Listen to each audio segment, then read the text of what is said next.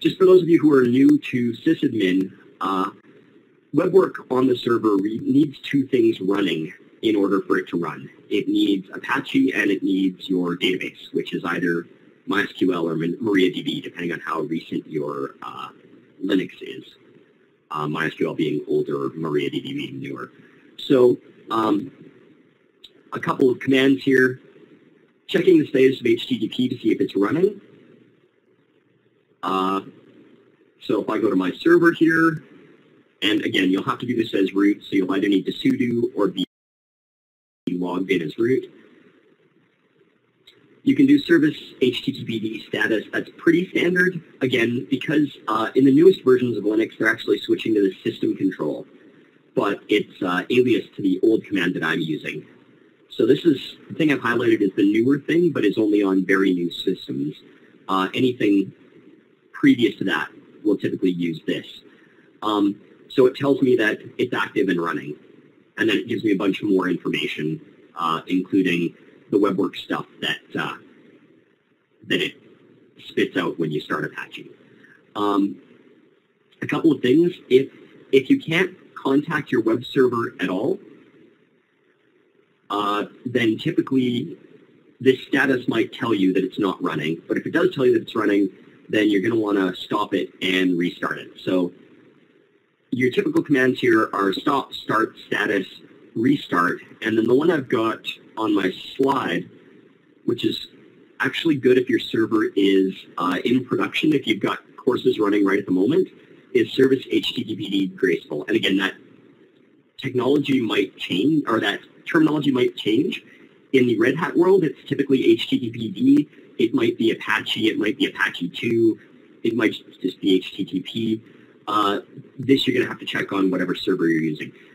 The benefit of graceful is that what graceful does is it waits till each Apache child has finished sending out the page that it's sending, and then it kills them and restarts them. So if a student was in the middle of submitting a question and you stop the server, then you're possibly left in some weird state where you don't know if that submission got recorded and the student didn't necessarily get an answer back. If you do graceful, then all your Apache children should be killed. It always sounds weird to be killing your children. But anyways, all the Apache processes should be killed.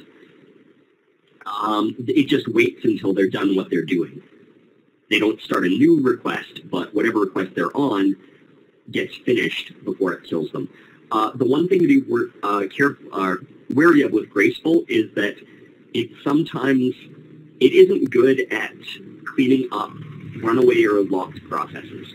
So if an Apache process is stuck on something and is completely locked up, then graceful sometimes won't actually kill it, and that doesn't allow the server to fully restart. So in that case, you may have to do a service HTTPD stop, wait till everything is completely stopped, and then service HTTPD start. The other one that's always got to be running is MySQL or MariaDB. So again, this is a CentOS 7 system that I'm working on here. So I believe it's called MariaDB. So I can do service MariaDB status, and again, it says it's running. So that means the database should be listening, it should be accepting connections, and it should be sending back data when WeBWorK requests it. It should be writing data when WeBWorK sends it. So my database server is running, and just some quick troubleshooting. I'm going to stop the database server. So the database server means that the web server is still running. I haven't actually turned off the web server. So if I go to the web server front page, it still sends me the welcome to your server page. So this is the CentOS page. And if I go to /WeBWorK2, it still loads this page because it hasn't had to do anything with the database yet. But as soon as I click on a course, you get this error. If you see this error instantiating database driver, blah, blah, blah, DBI connect, then, you see DB and DBI, it's a database problem. And that database problem is often one of two things. It's either because your database isn't running, or the permissions to connect to the database aren't set right. So either it has the wrong password or it doesn't have permission to read the database. So right now I know exactly what the problem is because I just killed the database. So it's that the database isn't running. But the first thing you should check now is your database running, right? And I do a service MariaDB or MySQL or MySQLD, whatever it happens to be on your system status. Then it says that it's dead or inactive. So the first thing I should try then is to start it. Right? And if it doesn't tell me it didn't start, then I can hopefully believe that it started, but I can always check with status. And it's running. So now if I reload this page, it waits impatiently, and it should load the page as normal. And again, because I was logged in before, it hasn't killed my session. So I'm logged in. And the nice thing about WeBWorK is that everything is stored to the database right away. So even if you stop your server, if you start it back up, it will pick up exactly where it left off. Anyone who clicks a link, if the server is back up, it'll work again. If the server's down, it obviously can't do anything, but the second it comes back up, it should work again. Again, same thing with Apache. You may need to restart it. If you're having to restart it regularly, then it's probably related to something else I'm going to talk about in a few minutes. But that's the very basics of starting and stopping the two things on the server that you need. There's a lot of things I have in these slides that I'm not going to go into detail on because they're more geared to the sysadmin person, the actual Linux administrator at your university than they are to the WeBWorK administrator. But they're things that you should have the conversation about with your system administrator. If it's you, then you're going to have to Google some of the things that I'm talking about here because I don't have the time to go into all the details. This is something that I can't remember if I learned the hard way, but I've seen happen way too many times, and that is there's a power outage in wherever your server lives, and the power comes back on. Most servers will turn themselves back on, but you have to make sure that your server is set to start Apache and start MySQL or MariaDB at boot time. So there's a command called check config. For sure on Red Hat, I think it's also on the Debian side. But that will allow you to check if these servers are set to run on boot, and if not, it will allow you to turn them on boot. So these are things that you should ask your sysadmin, or if you are the actual Linux sysadmin, then you should look into making sure this happens because none of us want to be the one that gets the call at 8 p.m. saying, the WeBWorK server's down. The more you can trust it to fix itself, the less you have to worry about things like this. Yeah, and again, I mean, even on the newest version of Fedora's, I think they moved away from check config.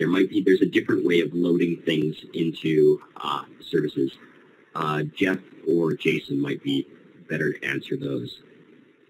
So another thing you should, and this came up on the forums earlier this week, you should talk to your IT group about is that if your WeBWorK server is going to be accessible from the world, then students need to be able to connect to it on either port 80 if you're not using HTTPS or port 443 if you've set up secure HTTP. So those connections need to be allowed in on whatever firewalls there are between the world and your campus, and also on the local firewall on your server. So again, most of the servers that we've installed this week, or we've helped you with this week, it's going to be IP tables as the default firewall system. So if you check IP tables to see if it's allowing connections on port 80 or port 443. For you to manage your system, you need access to SSH. That's how most of you are connecting to your server. It's a little bit of a, risk is maybe too strong a word, but a lot of sysadmins don't like opening SSH to the whole world because it opens them up to brute force attacks, people just trying to guess passwords, because they know that almost all servers are open on port 22. So more and more campuses are moving to only allowing connections on SSH from either on campus, or if your campus has a virtual private network, VPN, that allows you to get on campus, then it's only networks that they're aware of. It's not anyone on the internet can try and connect to your server and log in and make changes. WeBWorK doesn't need a lot of outgoing connections. Most servers by default allow all outgoing connections because anything that's outgoing, you've started from within the server. So you don't have to worry too much about that unless your IT people say they're not allowing all outgoing connections. Then typically the things that WeBWorK needs that we're aware of are HTTPS in order to do GET, possibly HTTP depending on which system you're using for doing yum updates or apt-get updates, things like that. And if you need send mail, then if you need to send mail from your server, then you have to set up the SMTP connections to allow them going out to whatever your SMTP server is. So these are conversations to have with your IT people to say, secure your server properly. Some log files, and again, these have been hinted at before, but now that you've all got your own servers, you should be able to look at these various log files. So just jump back there for a second. The most common ones you're going to need are the Apache logs. Access log and error log are exactly what you would expect. Access log is anyone who has accessed a page on your web server. It keeps a log of that. Error log is anytime errors are logged. So again, on most Linux systems, these live somewhere in /var/log. Depending on what type of system you use, where they are within there could be different. On my Red Hat or CentOS-based system, it's typically in the HTTPD subdirectory. I believe for Ubuntu it's Apache 2, but again, Jason or Jeff can probably fill you in on that for sure. So there's a directory somewhere in var log that has these files in it, and again, because this server's only been running for one day, there is just access log and error log. We'll talk about log rotate in a minute to manage these logs.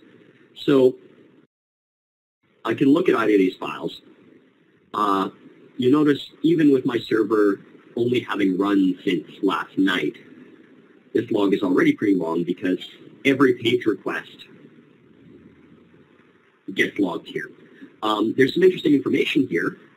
It tells you what IP address asked for the page, when that page was served, and also if it can tell what the actual page you sent out was, whether that page was sent out successfully. If you know your HTTP codes, 304 means that it was an actual successful web request, where they came from, so what page they were on previously, and if it can determine it, what browser and what operating system they were using. So again, this is more to see if students actually were clicking around the system when they said they were. There's not a lot of times that you need to look at this, but it is there to see if your web server is serving the pages you think it is and how many pages it's serving. The one that's often good for troubleshooting is the other one in this directory, which is the error log. This is all the errors that WeBWorK has generated. A lot of these are benign. They don't actually tell you anything. We've been asked about this particular one at least a dozen times this week. All this means is that the web server doesn't know an actual name for it, right? I'm just connecting to this as localhost. It doesn't have some name like webwork.myserver.edu, or at least it can't determine that. You can fix this by setting server name in your Apache configuration, but these errors won't hurt you. What's more interesting to us is things like this. Again, we didn't see anything in WeBWorK die, so this is probably not a real error. In fact, the fact that it says better written as means, again, it's just a notation thing. But this is also a bit of a red flag for the developers because in the next version of Perl, this may be an issue where when it says this is better written as this, they may no longer accept the previous notation. So these are things we have to watch out for. Again, here's the type of error that we see when we're actually doing things and we get errors in WeBWorK. Mike showed you some of this when he was troubleshooting the library browser. And this is, again, a place where this is going to happen. Here's something interesting to us, which we'll come back to in a few minutes, is max request workers, which we've already talked about, meaning all of the Apache processes were serving pages at the same time. It says, consider raising the max request workers, which, again, we've talked about. The more of these you have, the more pages you can send out simultaneously, but the more memory it eats up. And if you run out of memory, it basically grinds your server to a halt. So the fact that I'm doing this means that people are having to wait for requests when they do this. Which, again, when we say wait, it could be, a tenth of a second, because if they're serving simple pages, they may be able to do it in a tenth of a second or a hundredth of a second. You notice that when I was using my server, if I click on this page, it loads real fast. I click on this page, it loads real fast. So, it might be able to do 10 of those in a second for each of my WeBWorK processes on the server. So the fact that they all ran out isn't necessarily a fatal thing, because this guy finishes my request in a tenth of a second and it can move on to the next student. So that is your Apache logs. Those are system logs. Those aren't specific to WeBWorK. They are for the whole web server. So if you have other things running on the same web server, those errors and those page requests will also show up in those same logs. Then there's the logs that are specific to WeBWorK. So there's a couple of places to look for these. /opt WeBWorK, WeBWorK 2. So for the ones that are for the entire WeBWorK system, they're in opt WeBWorK, WeBWorK 2 logs, unless you move those, which again you can do in your config files, like we looked at earlier. Two files here, hostedcourses.log, which again has exactly the one course that I've created on this server. This file, again, even if you get 1,000 courses on your server, the file is going to be 1,000 lines long. It's never going to hurt you. Timing log, on the other hand, for every WeBWorK request, it tells me how long it is. And it holds true to what I said, right? These simple pages are loading in 0.035 seconds, whereas when I look at a homework set or a homework problem, it's taking 0.3 seconds, because here it's basically, it has to ask the database a couple of things, but it's basically just printing a page.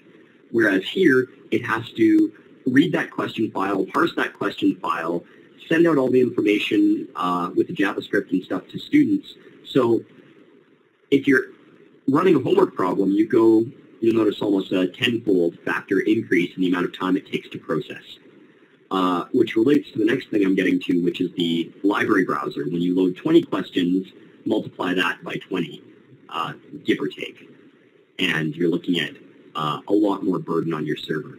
So again, if you're not interested in this information, you may just want to turn this this log off. You can comment out that line in, or you can put nowhere for the location of the timing log, that is, leave it blank in your configuration file, then it will write this every time.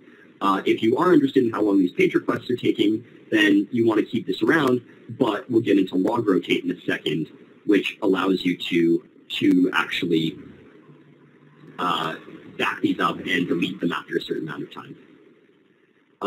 In terms of savings for turning off the timing log, it's not huge. It's just more a matter of, the file itself gets large, and it's one less thing you have to worry about eating up all your disk space if you turn it off, especially if you're not using it. But yes, if you set up the log rotate, you'll be fine with that. So this is the WeBWorK global logs for the entire WeBWorK system, and then each course has its own set of logs. So if I go into courses, you'll see all your courses here. The only real course I have is my test course. In there, there's so opt WeBWorK courses, each individual course, there's a directory called logs.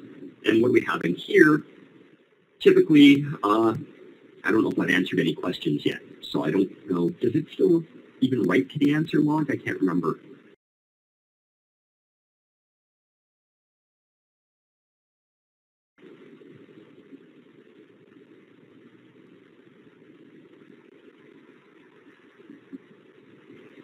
So yes.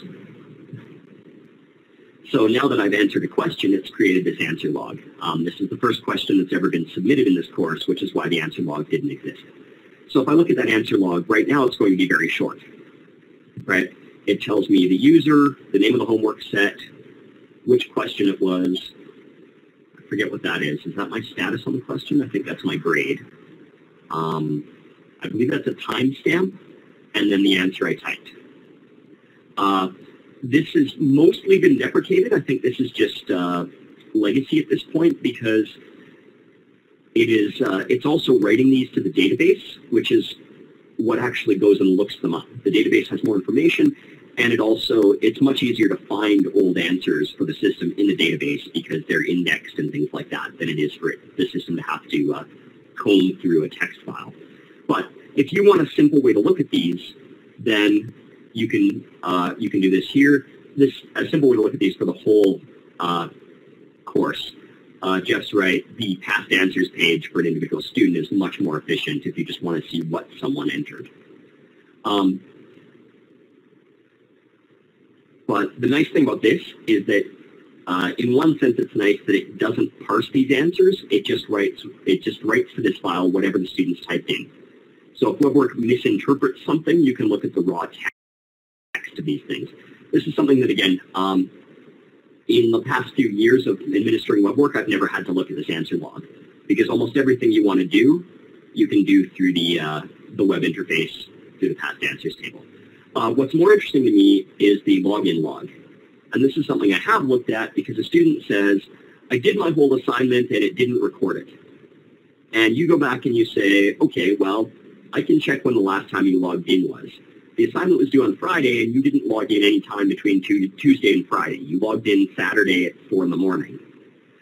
It will tell you the exact time of their login. The other thing this is useful for is it will tell you both successful and failed logins, right? So it tells me that I had an okay login at 6:30 this morning, which again is because my system has the wrong time zone on it. A couple of okay logins.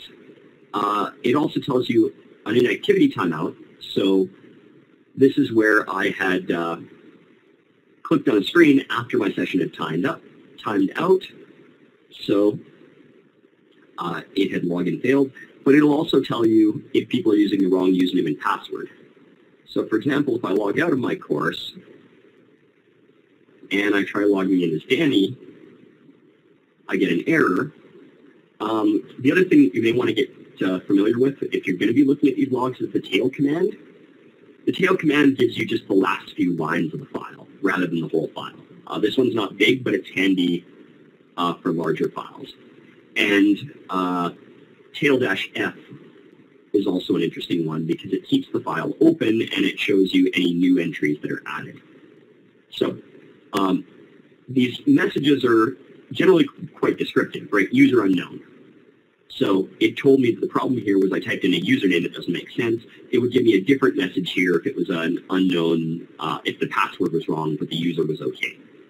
And again, there's other possible errors like you're not allowed to log in because you've dropped the course or because you don't have enough permission, things like that.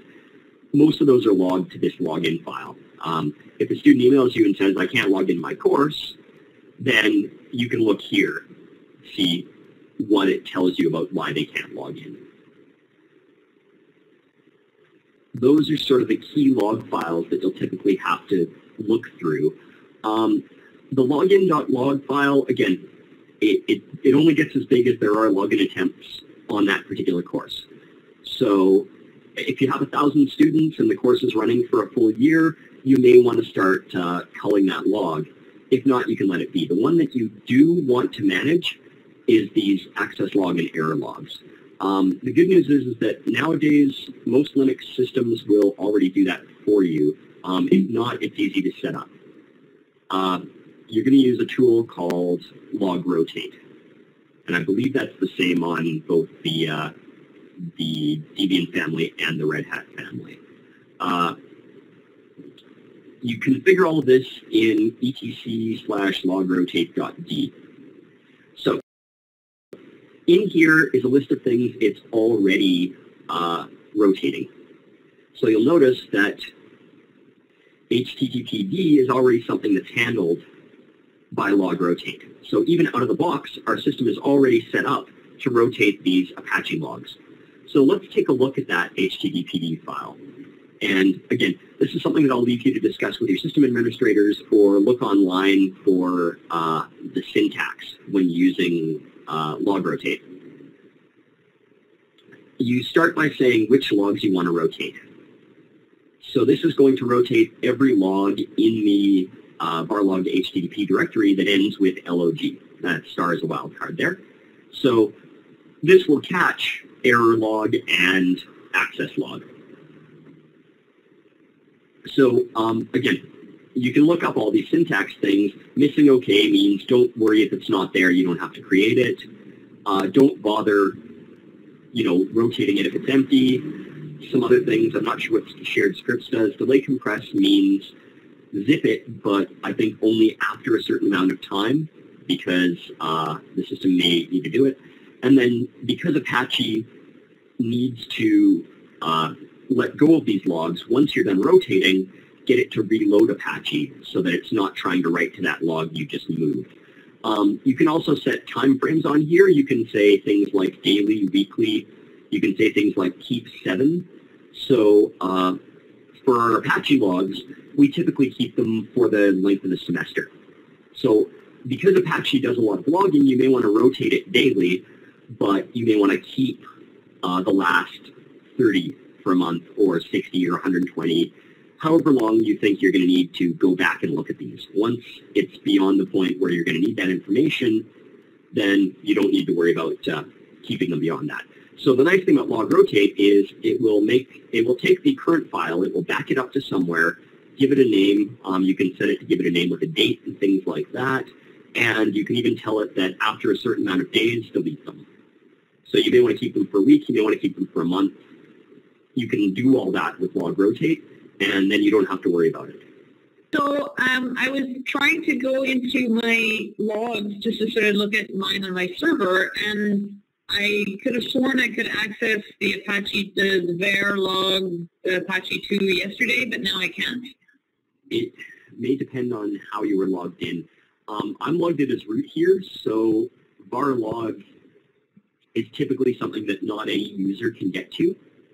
So you often need to either be root or you need to sudo. Because you're going to be going into directories that you don't have access to, what you may want to do is sudo su, which will log you in as the root user, and then you can do everything. Just remember that once you've done that and you've done whatever you need to do to log back out of root, with great power comes great responsibility. I always run into interesting things like this on these systems because there's a lot of things you can look at but not touch if you're not root. So often you can get into these directories, but as soon as you try to do anything real, it stops you. But yeah, I mean, again, typically these are for system administrators, so they are restricted to just root. Jim, can you expand on your question? Where do you want to add it from? There's a couple of things. One is you should check that the Apache logs are rotating frequently enough for your liking. So because this is only a test server for me, these logs won't ever get big, but you'll notice already that even just with me fooling around with the server for a day, my access log is 224K, I believe. There's the H command to show you in human readable format. So my access log is 220K. Come back after a week of running your server and see, first of all, if there's, what you'll likely find is because in my system, log rotate is already set up, what you'll likely find is that there will be access log underscore, and again, the naming conventions change from system to system, access underscore log underscore 1 underscore 2, or possibly underscore the date when it backs them up. And then if you come back after a month and this directory has, a gigabyte worth of stuff in it, then you have to look at changing these settings so that it deletes them more frequently. the one thing you probably do want to do is, if you were worried about your timing log getting large, there won't be a default one of these for the timing log, but you can cut and paste one of these other files, right? So you can go into logrotate.d, that directory. You can copy the HTTPD one, change this path to the timing log. Why don't I see if I can do that right now? etc logrotate.d. So I want to set up logrotate for my timing log in WeBWorK. So let's copy the HTTP one because I think those settings are close to, and the name of this file is for your benefit.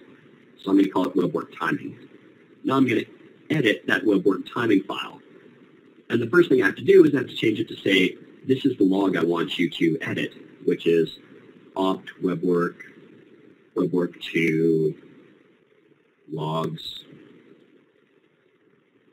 Again, this is why you have multiple SSH windows open at once, so you can do this, and yeah, it's just called timing.log. So now I save this file, and your system is set to run logrotate every probably night. Again, you have to check your system configuration. Now it'll look for this file, and it'll rotate it with these settings.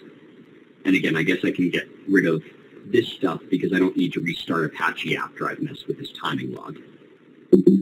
So again, if you want to set up your own, then this is what you do. If you want to change these settings, then you'll have to look for a tutorial on logrotate online to see what settings make sense for you.